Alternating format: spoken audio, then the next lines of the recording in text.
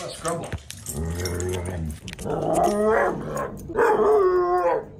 In this video, we're going to talk about the difference between dog daycare and boarding and doing it in a commercial facility versus doing it in your home or someone else's home. Now, our recommendation is that puppies should not go to daycare until they are 6 months to 1 year of age, and the confidence is more important than the age. And I'm going to explain why in a minute. Now, dog daycares are great. We do our classes here in Omaha at Dogtopia. They are great facilities. They are amazing places to take adult dogs that are confident around other dogs. If you take your puppy to dog daycare facilities too early, it can often create problems that may prevent you from doing so for the rest of their life. Puppies go through fear periods the first year of their life, multiple times. Now, if something negative happens to a puppy during a fear period, they're going to be more likely to carry that fear with them for years, if not the rest of their life. And so it's really not advisable or really worth the risk. Now, why do we say this? Well, dog daycare is basically, puppies are practicing everything they do, including their play style. So are we going to go with the zip tie, or are we going to, oh, we can't get to the zip tie there. We got the right place. Little trick, zip tying a bully stick or a tendon to a weight here can keep the dog occupied. And this is I should mention, this is Wrigley. Emily, our social media coordinator, letting us borrow him for shooting these videos.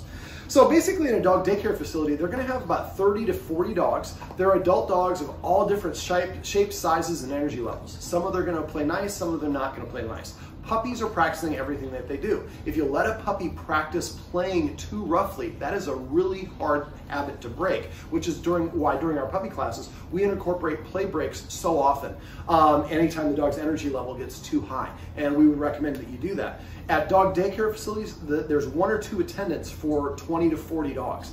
They do not have the ability or time to give breaks for puppies or adult dogs. All they're looking to do is make sure that it doesn't get too high to the point where it gets into a fight.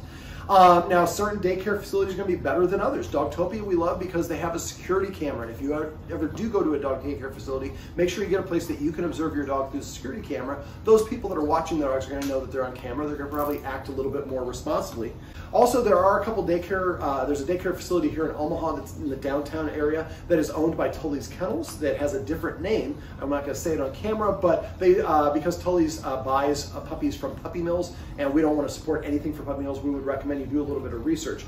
Dogtopia is a great one. There are other good daycare facilities, but again, for puppies, if they're playing with these adult dogs too roughly, that could be very quickly turned into a negative experience during a fear period that might be long lasting for your puppy, and your puppy is also going to practice playing too roughly without those timeouts.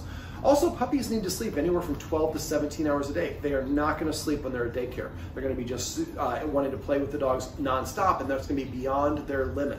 Additionally, dog daycare facilities can have a regression in potty training because they do not take the puppies out for potty breaks. So your puppy is, if you're having problems with potty training, I guarantee you a dog daycare facility is going to make it worse because they're going to practice peeing in the room. Now, if you do have a very high energy puppy, I understand that they're crazy. That's why we have that puppy class parents page, so you can set up play dates for these puppies. You want to go for this instead? There you go. So setting up a play date with another puppy is important because puppies give off a pheromone. Adult dogs will smell the puppy's pheromones and won't correct it the way they would normally for an adult dog. And so the puppy will practice playing inappropriately, and if it does that, then when the pheromones wear off, those puppies will often start getting attacked by other dogs later in life.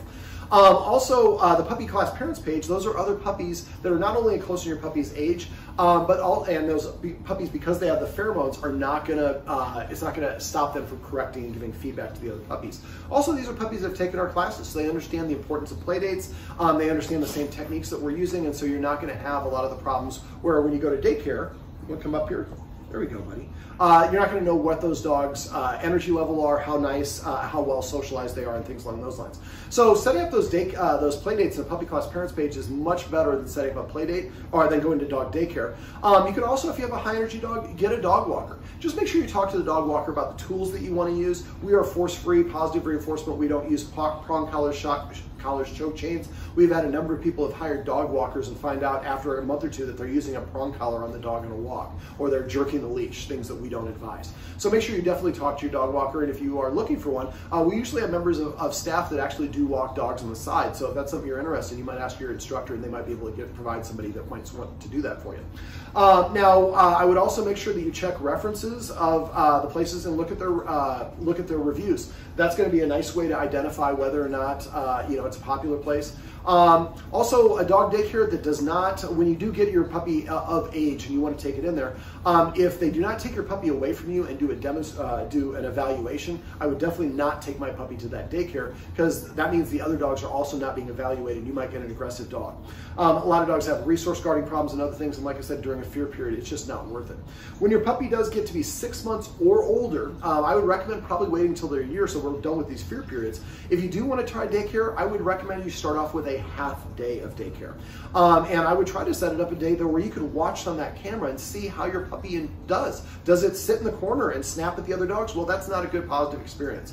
Is it running around playing? Great. Is it having other dogs playing with it too rough? You can decide whether or not that you want them to continue doing that. And a half day is going to be more appropriate, especially for the first couple times that you're doing that. There are also dog daycare facilities that do dog boarding.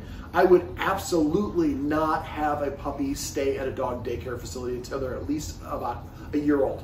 Most of the dogs that I see, and I get called into dog daycare facilities across the country, most of these dogs have never been kennel trained. So they put them in the kennels at night. The dogs just howl all night long. That is a negative experience. It is stressful for your puppy, and that means it's going to interrupt the sleep that they're already going to be underslept, and now they're going to be stressed out. And if they're there for a week or two, that's going to be a lot of stress, and if it happens during a fear period, that might be long-lasting for the rest of your puppy's life. If you are going to do, even if your dog is an adult dog, I would make sure it's only an adult dog over 12 months of age. If you're going to do that, I would, before you go out of town on vacation, I would go in there for a one-day stay. So that way you can determine, you don't want to take your dog to the dog daycare facility, get on the flight and land in Tahiti and have them say, your dog is freaking out, come pick it up. Well, I'm 2,000 miles away. So taking it to a dog daycare facility for a trial run is a great way to do that. However, if they are a puppy, they're under 12 months of age, I would recommend that you have someone come to your house to watch your dog there, or that you have find somebody that watches dogs in their home.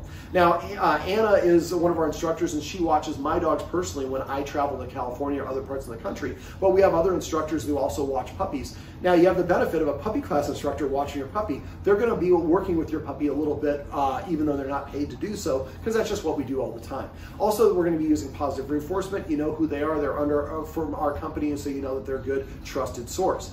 Now, you can find other people that also do this on the side, and there are a lot of great options out there. However, I would make sure that you do a couple things. Check multiple references. I would get at least 5 references. And if you have a family member or friend who said, I'd love to do that, you know the family member or friend, but are they experienced in doing it? Just like any other skill, there are tricks of the trade. And if you know what to do, how to soothe the puppy, how to deal with a puppy who's got separation anxiety, different things along those lines, they've dealt with it because they've had other puppies. So having a family or friend family member or a friend to do that would be beneficial, but I would prefer to find somebody that has a little bit more experience. Also, make sure they have a yard. I have talked to a number of people who hired somebody and found out they didn't have a yard, so the puppy was regressing, having accidents, and the people got frustrated and started punishing the puppy for accidents in their home. Well, they didn't have a yard. So I would definitely not take my puppy to a place that doesn't have a yard. Also, when you go there, when you're looking for these places, I would go there and check it out personally. I would walk the yard myself. Have they cleaned up the poop? And I'm going to check the entirety of the fence and make sure that there are no holes in it. I have not talked to a number of people whose dogs have escaped from home daycare, and that's a really bad experience because your puppy doesn't know the neighborhood. If they have dogs there, I would absolutely never do it unless I've met that dog myself and I've done a couple of dry runs like I talked about earlier. Having maybe your dog go over there for the day and see it. If they don't let you see their dogs, big red flag. Never take your puppy there. Also, make sure you talk to them about the tools and methods they use. One of our instructors used to watch a dog, and then she wasn't able to watch because they didn't ask soon enough. So if you are traveling, make sure you ask people in advance. Especially around the holidays, it's very busy. So she found somebody else, they found somebody else, and then they got a picture. They were using a shock collar and a prong collar on their Great Dane puppy. And neither one of those things were okay with the guardian, and the person did not talk to them about that at all. So make sure you make it very explicit. Look, we do not punish our dogs, we do not spank our dogs, we do not use shock collars, choke chains, prong collars, alpha rolls. We do not do any of those things, and make sure that they understand that clearly. A lot of people will tell you they're the one thing and then do something else. So, and that's why you want to check out references. And I would also try to make sure that they have a reference of dogs that are similar to your dog. Is it a high energy dog? Is it a dog that has special needs and things along those lines? And so that is going to be a much better option for daycare, is finding somebody to come to your home. I like somebody to come to my home because I have the benefit of my home being protected as well. It's occupied, and it's also a confined, it's the environment my puppy feels most comfortable in. They're going to be most relaxed. Well, since my little buddy Wrigley here is about to crash for nap time, I think it's probably time for us to wrap up this video. So this is a little video on the difference between dog daycare and boarding at a facility versus at someone's home, or having someone come to your home and watch your puppy.